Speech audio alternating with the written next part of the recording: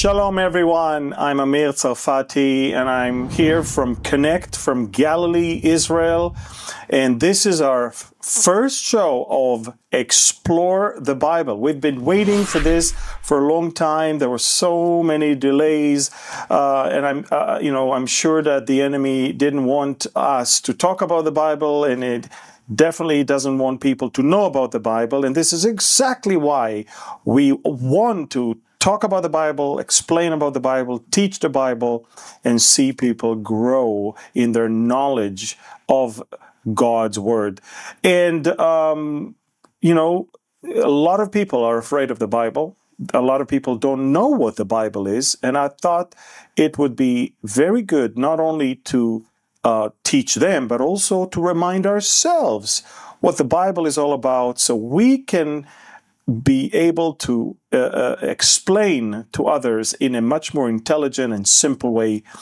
And of course, this is also a way to strengthen our faith as well. Together with me today is Dr. Rick Yohn from Parker, Colorado.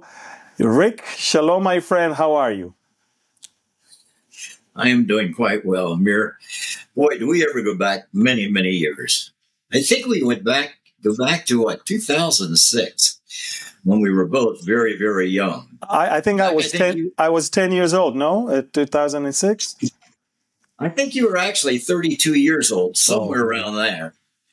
And when you get off the bus and I came out of the airport and you come running over to me, your arms out, and you say, "I'm Amir Tsarfati, I'm your guide." And I thought, man, we're in trouble right now.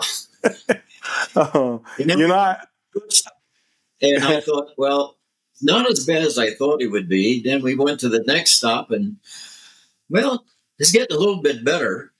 And I think by the third stop, you and I are in the front seat just laughing and talking. Exactly. And I think we became great friends at that point. And then at the end of that, you invited your wife and I and Jason Elam, former kicker of the Broncos, and his wife Tammy, invited us out to a Moroccan restaurant, I think it was. I have no idea what we ate, but boy, we were just laughing, and you were dropping these one-liners, and tears were coming out of our eyes. We were laughing so hard. So it was a wonderful time there in 2006. And in fact, I liked it so much that in 2008, I said, I want Amir Tsarfati. And that's where our friendship started. Yes. I remember that tour very well. And again, I remember Jason Elam there with his wife and a few of his children. Remember, of course, your beloved wife, Linda, that went to be with the Lord less than a year ago, which I miss a lot. And I'm sure you do too. After how many years of marriage, Rick? 61 years of marriage, but we knew each other for 70 years. She just came out of junior high school. So wow, amazing. It was time. Yeah. I can't wait to see her again, by the way. Amen. Yeah. But the Lord has been so good. There are two passages of Scripture that really mean a lot to me. When the Lord took Linda, I just looked up into heaven and said, Lord, it's just you and I now. And I want to learn everything I can from you, because the Bible is now going to be very, very personal to me. And in Psalm 3:3, I love this passage because it says, but you are a shield around me. You bestow glory on me and lift up my head. You are a shield around me, so I have nothing to fear. You are my glory, so I don't need glory from man. Yeah. And I just love the fact that God is a God who knows us because he created us, and he is our protector. He is our provider. And then I go to Isaiah chapter 26, and it says in verse 12, Lord, you established peace for us. All that we have accomplished, you have done for us. Amen. All that we have accomplished, you, O God, have done for us. Hallelujah. So we can't take any glory in things that we have done. Yes. He has given us the gifts. He has given us the connections. He has given us the motivators in our lives. He has brought about the events to bring these wonderful works together for his glory. Yes. And so even though I don't have my spouse with me anymore, I do have my Lord with me. Amen. Amen. And I think that's Amen. why we struck such a friendship. I always saw in you, besides a friend, a mentor, and also someone who's humble enough to understand that all the great knowledge you have in you is really from God, and you always gave God the glory. And this is why I think you're the perfect person to help us understand what the Bible is all about, because, you know, we don't need puff professors thinking that their wisdom can explain everything. When what we really want is the Bible to explain the Bible, and the Bible to explain what the Bible is all about. And someone like you that you've been teaching for so many decades on the Bible, and a lot of people are watching us with this book, holding the book, opening the book, reading from the book. And to be honest with you, millions around the world are asking, what is the Bible? What is the Bible? For the Jewish people, when you say the word Bible, it means one thing. For the Christian, when you say the word Bible, it means another thing. For the pagan, they will quote many things, and for them, that's the Bible. And, so the question is, when someone asks you, what is the Bible? What are the essential truths that you can rely on when you answer this question in the most simple way? Well, and very simply, it is a compass. It is a compass to direct us through the jungle of life. I mean, when you think of the ungodliness throughout the world, it is the Word of God to help us live a godly life in an ungodly world. Wow. Because people do not know, with everything that's going on, with the wars and just the immorality and in throughout the world, you see chaos rather than order. You see hate rather than love. You see war rather than peace. What is the cause of all this? And the Bible tells us what the cause is, and also tells us what the solution is. Amen. Yeah, even and so you're right. You're right. It gives us the answers to so many of the questions. Even yesterday, one of my team members here, in light of so much that is going on in Israel nowadays, and so many threats that are being thrown in the air to annihilate Israel, and he was frank with me. He told me, look, I'm under a lot of anxiety and stress. And I said to him, look, you can be under stress and you can have anxiety, but remember one thing. At the end of the day, in the very end of the book, we're still there. Our enemies are not. So if you take that and now use that as your compass, that mere fact that biblically we're supposed to be here when our enemies are not, this alone can give you comfort and strength to go through this situation right now. And so, yeah, so again, the question we're trying to ask on this program today is, what is the Bible? And of course, digging deeper now that we know what the Bible is as a compass to live godly life in a very ungodly world, what are some of the very interesting facts that our viewers may not be aware of regarding the authors, the content, and etc.? Well, a lot of people say that there are 40 authors of Scripture. How many? I disagree. 40 authors. And I disagree. There's one author, and there are 40 writers. Okay. God the Father is the author. He is the one who has revealed himself to us. He has revealed ourselves to us also. And Jesus Christ is the central figure from Genesis through Revelation. You know, a lot of people think that Jesus begins in the Gospel of Matthew. He really begins in the book of Genesis. In the very first chapter. That central figure, yeah, throughout. And that is the Holy Spirit who is the guide. He is the one who guided the writers. He is the one that oversaw the writings. And you know, the Bible tells us that the Scriptures are inspired by God, not the writers. Now, when we read the Scriptures, we can be inspired by the Scriptures, but it's the Scriptures that were inspired by God, and we can get into a little bit more of that later on. And then God used man as the instrument to actually do the writing, using their personalities, using their educational backgrounds, using their writing styles. But it's the Holy Spirit that superintended that whole process.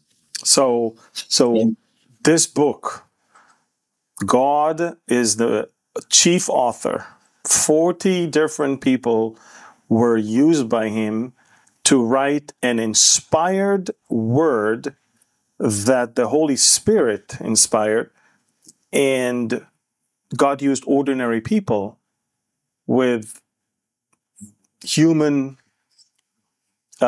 nature to be able to write the Word of God inspired by the Spirit of God. Yeah, the very same way he used a human being, Mary, to bring into this world a perfect child. So did he use 40 different writers to bring into this world a perfect book. Wow. With the wisdom of God to help us understand who he is, who we are, and how we can have a personal relationship with our Creator made known through Jesus Christ. Amen. Amen. So, Rick, we've identified 4 unique claims of the Bible. And I know that people need to know that we created a web page that will include not only this program, but also a presentation, a PowerPoint presentation that will go deeper into everything we're talking about, and also allow you to put your question there so we can be able to answer in future programs. But again, 4 claims of the Bible. So what do we mean by those 4, which is revelation, inspiration, inerrancy, and authoritative? Tell us more about that. Well, revelation is that God is a God who wanted to know his creation and wanted his creation to know him. Now, how can we know God if God doesn't make himself known to us? So he has made himself known to us in a variety of ways. First of all, in creation. The Bible tells us that the heavens declare the glory of God. And no matter where a person lives on planet Earth, he can look up into the heavens and he sees form. He sees God's wonderful creation.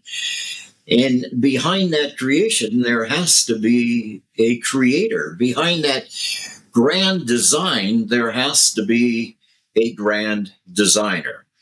So he makes himself known to all mankind through creation. Mm-hmm. But he has also made himself known to us through our conscience. The Bible tells us that even the Gentiles have a law within themselves. So we know right from wrong. Now, that might vary from society to society, but we know that to go out and kill somebody is not right. You don't have many people raising their hand.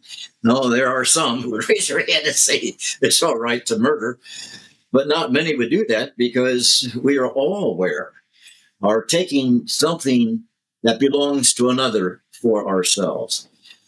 So there's a law within us. We call it conscience. And then God has made himself known to us also through his Son, the Lord Jesus Christ. The Bible tells us that in the beginning was the Word, and the Word was with God, and the Word was God. The same was in the beginning with God. And all things were created by him, and without him nothing was made that was made. And then that Word became flesh and made his dwelling among us, and we beheld his glory, the glory of the only begotten of the Father, full of grace and truth. So Jesus said, he who has seen me has seen the Father. And then through the scriptures, the Bible tells us that all scripture is inspired by God and is profitable. We often forget that part.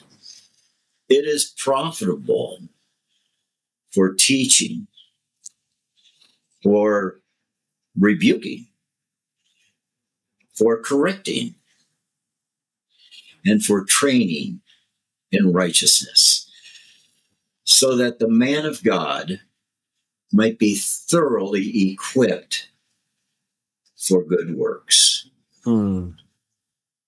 So as we are in the Word, God has given us everything that we need to live a godly life. I mean, he has given us his Holy Spirit. He has given us the scriptures. He has given us the body of Christ. And we are so well equipped. It's just that we don't know the equipment that we have. Just like the Apostle Paul said, what advantage is it being a Jew? Much in every way. Much in every way. For they have the very words of God. Wow. The very oracles of God. And anything we need to know about God is revealed to us in the scriptures. So that's the revelation aspect. He has made himself known in those four areas, or those four ways. But the scriptures are also inspired by God. And 2 Timothy 3:16, I had just quoted earlier, that it is an equipping book. And it's an equipping book. That's an interesting word, equip. It's actually a nautical term that means to mend broken bones. It's a military word to equip or to outfit an army. And this word means for us to be equipped with our spiritual gifts, with the Word of God, with the Holy Spirit, with the body of Christ, to do the things God has called us to do. And when you think of the work of the Holy Spirit in a person's life, we have so much. We don't. I think that's an aspect often ignored by people, or totally disregarded by people. They don't understand that apart from the Bible, which they can look at as a book, there is the Holy Spirit, that unless you have that one, then the Bible is only a book for you. That's right. He is the illuminator. Amen. He helps us to understand. And when I think in terms of the Holy Spirit, first of all, he is the one who regenerates us. He is the one that opens our eyes to be able to see the scriptures, opens our ears to be able to hear. I mean, think of the many times you may have sat in a church service and you like the sermon and it was okay, but one day, all of a sudden, that hit home. And you realize he's talking to me. To me. I'm the one who has sinned and fallen short of the glory of God.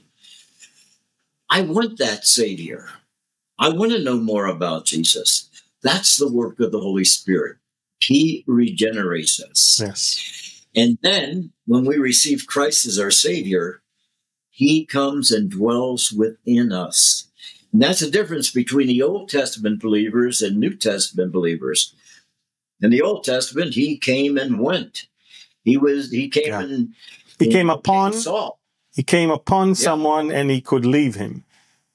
And that's why David cried, "Oh, Lord, do not remove your spirit from me." Exactly. We don't have to pray that prayer. No. Jesus said he is with you. He will be in you. In you. And then he baptizes us into the body of Christ. When we receive Christ, we become part of the church, part of the body of Christ. And he goes beyond that. He seals us. And he is the seal. The Father seals us with the Holy Spirit. Yeah. We belong to him. And then he sanctifies us.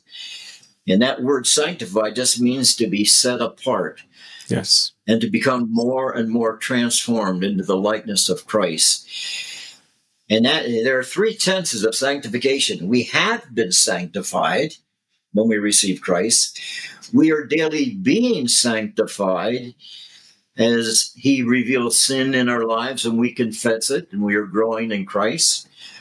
And one day we shall be glorified, completely sanctified, where there will be no sin. When we're no longer in this sinful body and receive our glorified body. And then he gifts us. He gives us these special abilities that we love to do, but we don't know they're gifts. There are things that we do naturally and often think, well, everybody can do this. I guarantee I know a lot of gifted people, and I don't have those gifts. And the gift I feel that God has given to me is a gift of teaching, but there are a lot of gifts I do not have. In fact, yesterday, I had a gentleman right here in this office getting everything set up for today. And I was just amazed sitting back, seeing how each one used his gift to get this office all ready for today. That's the body of Christ at work, using their giftedness. Yes. Well, there's so much more we can talk about the Holy Spirit, but we're talking about the Word of God. So yeah, absolutely. I think that we're going to have our completely separate program on the Holy Spirit because, again, as I said, I know a lot of people that profess to be Christians, that profess to be reading the Bible, that profess to say prayers. But I know for a fact they don't have the Holy Spirit. They don't even know him because you can tell by the things that they're dealing with, that they're that they're consumed by. You can tell that there's no way that person can have the Holy Spirit when all he does is things that are against the Word of God. And so again, a lot of people are religious people. They think they're born Christians. They think that the Bible is a book we can read from to just check the box, say a prayer, or go to some service, give our checks. But again, the game changer, the most important thing, the one that is making us today, since 2,000 years ago, completely different than any living being before that, is the fact that now we can actually have the Holy Spirit in us, and we can be sealed with it as a down payment, as a guarantee for already our redemption. That word guarantee is an important word. Arabon. It's the Greek arabon. Arabon. And in Greek, it was actually used of an engagement ring. And so I see the Holy Spirit as Jesus' engagement ring to his bride that one day will be consummated. Amazing. That's a beautiful analogy. There's another thing that a lot of people are, I'm very active on social media, and especially when you go to realms that are consumed by non-believers, such as Twitter, X of today, and others. One of the things that you can tell that bothers people is the fact that the Bible is something that men wrote, and they basically quick to reject the Bible because it was written by a man or men. In light of 2 Timothy 3:16, 17, and other passages, can you maybe help our listeners understand the reliability of the Bible? Because again, we said God is the main author. He used 40 different authors, but let's talk about the reliability of the scriptures. Well, the Bible tells us that the Holy Spirit moved the men as they wrote, using their personalities, their backgrounds, their writing styles. The writing styles and the different literary styles are amazing throughout Scripture. So it's not like a robotic where they just sat down and said, all right, Lord, what do I write next? They saw needs, and the Holy Spirit moved in their lives to meet those needs, to address, yes. Paul. The church at Corinth was writing questions to him. And so in 1 Corinthians, he says, now concerning this, now concerning this, yes. now concerning this. So these writers were writing to meet needs. And you think of Daniel meeting the need of a pagan king, saying, I have this dream, and my wise men cannot interpret it for me, and they won't tell me what my dream was. And Daniel says, no man can tell you your dream, but there is a God in heaven who reveals dreams. And this was your dream. And this is the interpretation of that dream. And all of a sudden, this young Daniel is elevated in the eyes of King Nebuchadnezzar. And then you see him dealing with other kings throughout that period. So it's the Holy Spirit revealing to these prophets what is going to be taking place. Now, there is no other religious or holy book that was ever written that has fulfilled prophecy where you can go back historically and say, on this day, that prophecy was fulfilled. And yet, there are over 300 prophecies concerning Christ, and hundreds of these have already been fulfilled. When Micah said that the Messiah was going to be born in Bethlehem, he didn't say it was a place something like Bethlehem. No, when Jesus was born, he was born in Bethlehem. Now, that was prophesied hundreds of years before the birth of Christ. Likewise, Isaiah talks about a man named Cyrus who was going to be a king. And that was over 100 years before he was even born. And so fulfilled prophecy is one of the greatest evidences of the authority of the Word of God. That no man could have ever come up with something like that. And that authority gives us reliability. And you think of all the manuscripts that we have. I mean, in the New Testament alone, we have almost 6,000 Greek manuscripts that you can compare with one manuscript to another and get back to very close to the very original writings of these writers. So, and then so the authentic, so it proves the authenticity of the Bible and thus reliability as well. And when it comes to archaeology, what other religious books are there out there that you can take an archaeologist and go and find exactly what was written thousands of years ago? And right now you go to Jerusalem and in the Gavati parking lot, we're back 3,000 years. Mm-hmm. And you can see, no, Israel is not occupying someone else's land. They are occupying their own land that goes back over 3,000, 4,000 years ago. Yeah.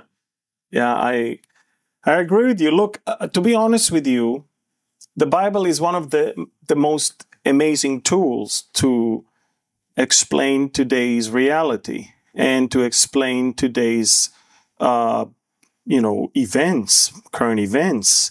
And, we can, for example, if you brought up the issue of Israel, we can argue about so many things, but when you bring the whole argument of we are here because this is where our forefathers were and we actually can prove it, I think this is where the debate ends. I think that's where the other side has nothing against to counterbalance that one, because they have nothing that goes back beyond 100 and something years ago. And there is no roots there as ours, and our roots are not even based on what we originally wanted. I mean, I'm always telling people I don't think Abraham wanted this place, and I'm not even sure the people of Israel wanted to return to this place, but I am pretty sure God wanted them to return, and that's the most important thing. And which is also why, yeah, go ahead. Leave the place you are, which is present-day Iraq, and go to the place I will show you. And then the book of Hebrews says that Abraham left, not knowing where he was going. Exactly. And did not land of Israel. And that's the point. We did not covet somebody else's land. We were actually brought to that place and we were told, take it. That's the land I want you to have. And the interesting thing is, when he brought us back, he said, I'm bringing you back to the land that I have given you.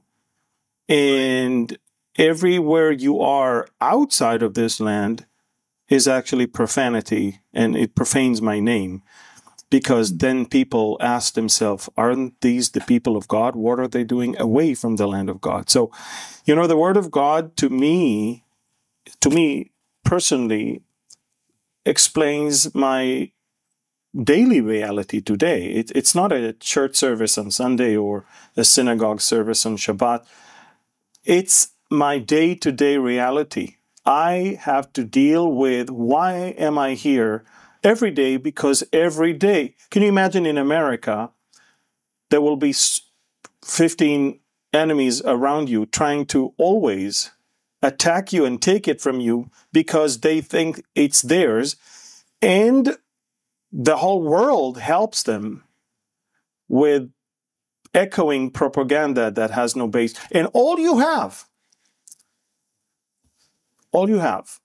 is this book. Because of this book, you ended up coming to Israel.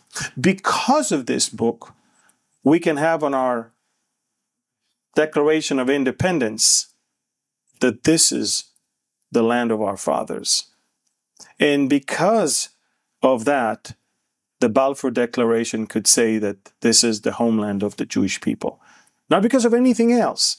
I think that if you take the Bible away from the equation, we lose our argument over this land. That's it. Yeah. And they don't realize also the enemies of Israel are fighting a losing battle. Exactly. God told Abraham, those who bless you, I will bless. And those who curse you, I will curse. And there are a lot of curses going out right now with what's going on there in the Middle East. I know. And you know, it's not easy to live in a place where the whole world every day claims it's not yours. And you know it's yours. And you know that you can prove that it's yours because of the Bible and because of history and archaeology that can prove you that everything, you know, that we find is the things that were written even earlier than that. And it proves that it's ours. You know, Dr. Rick, Pastor Rick, the concept of dual authorship is a key thing when we, you know, come to understand the greater context of the Bible. What is it, that this whole dual authorship? Not just God working with man. It is God choosing 40 different authors over a period of 1,500 years, using 3 different languages on 3 different continents to give to mankind a compass for everyday living. I mean, there's no other book that can make that claim. No other book that will clarify who this creator is. No other book provides a God who loves you, a God who cares for you, a God who wants a personal relationship with you.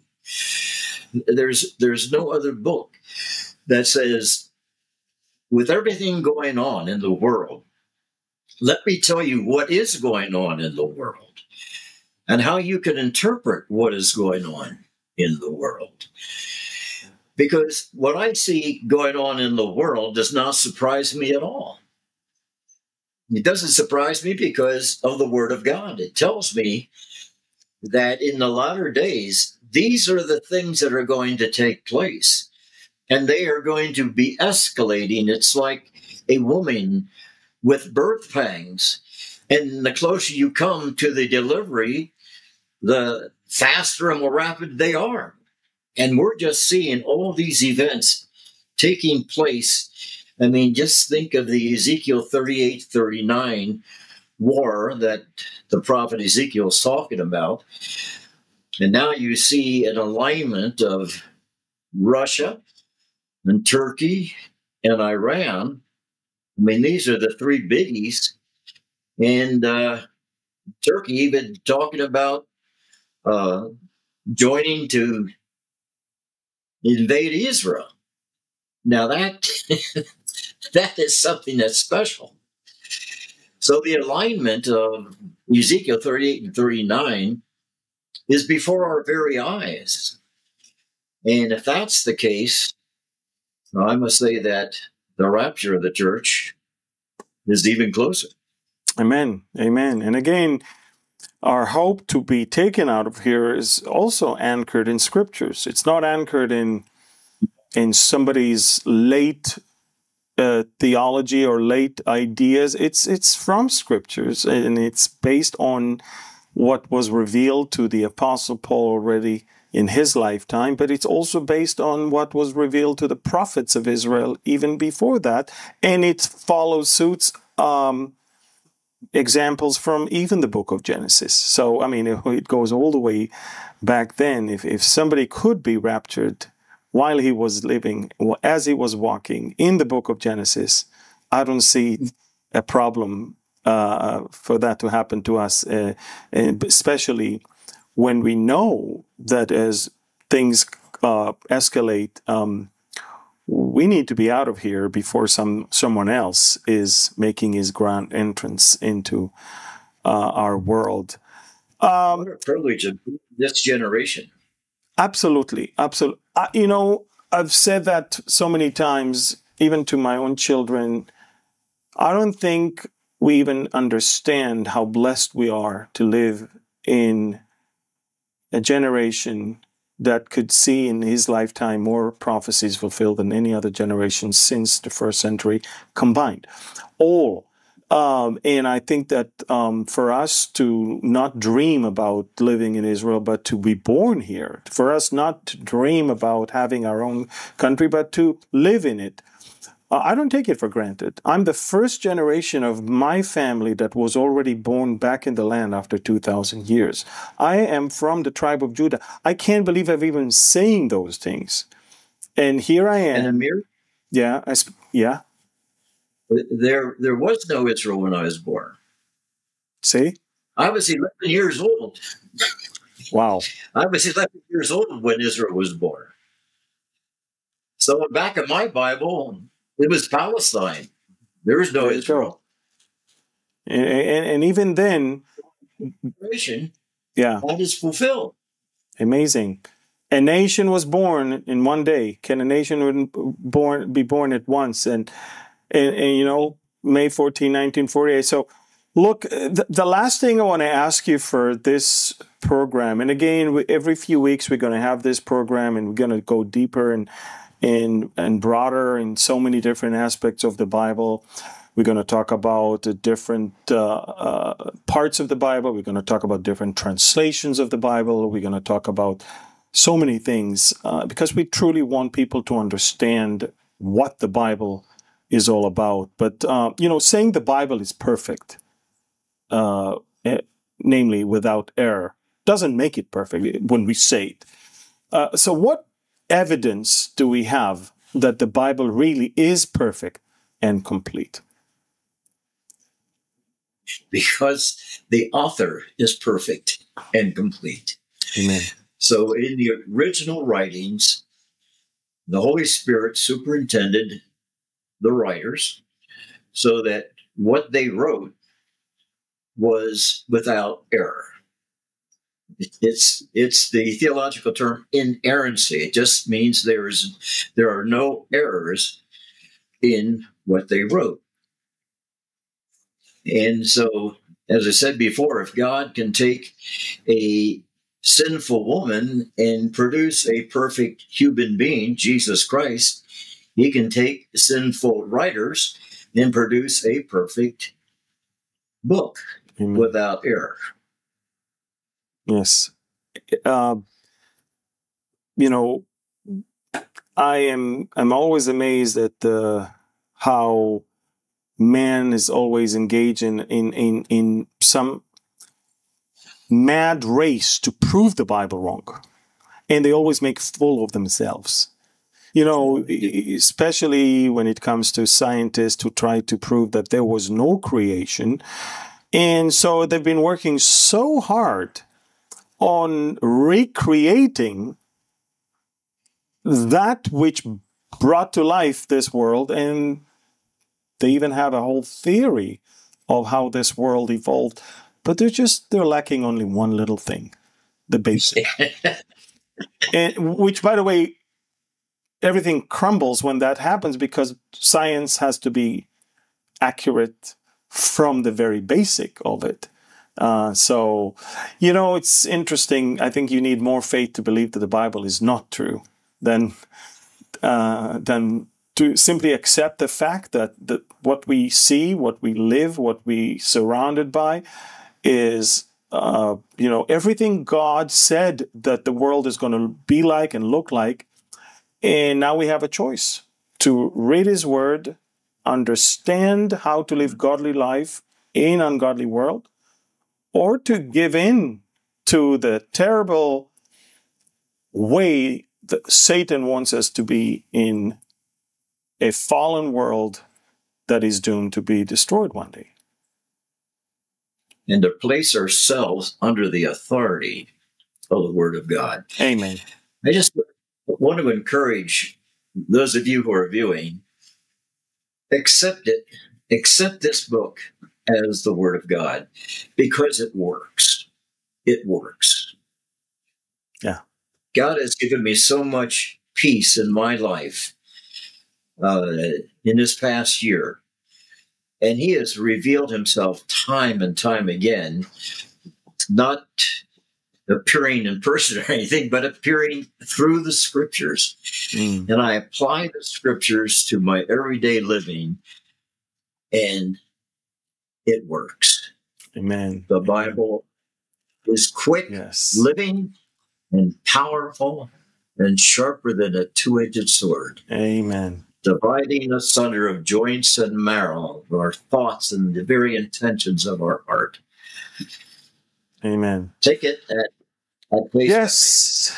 Well, this brings to an end our first program of Explore the Bible. And again, folks, on our website, we're going to have a dedicated page for Explore the Bible, where we're going to not only place the video, but also a PowerPoint presentation with everything you need to know about what we talked about in this program in much deeper way.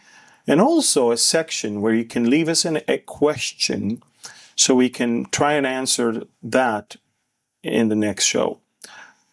Pastor Rick, Dr. Rick, my friend Rick, thank you very much. You would do me an honor if you could conclude this program with a prayer. Will you? I'd love to. Our Father and our God, what a privilege we have being able to hold in our hands the very words of God. Thank you for making yourself known to us. Thank you for showing us how we can have that personal relationship with you. Thank you for giving us your Holy Spirit, who enlightens us as we read the Scriptures. Thank you for being with us at this very moment. Touch our hearts, touch our minds. Open us up to the teaching of your Spirit, so that your Spirit ministers to our spirit, that we might walk in your power. We ask these things in the name of Jesus Christ, our Lord and our Savior.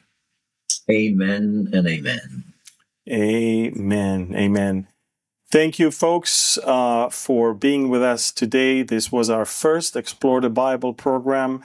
We're looking forward for more. We'll let you know when the next one is on our website and social media as well.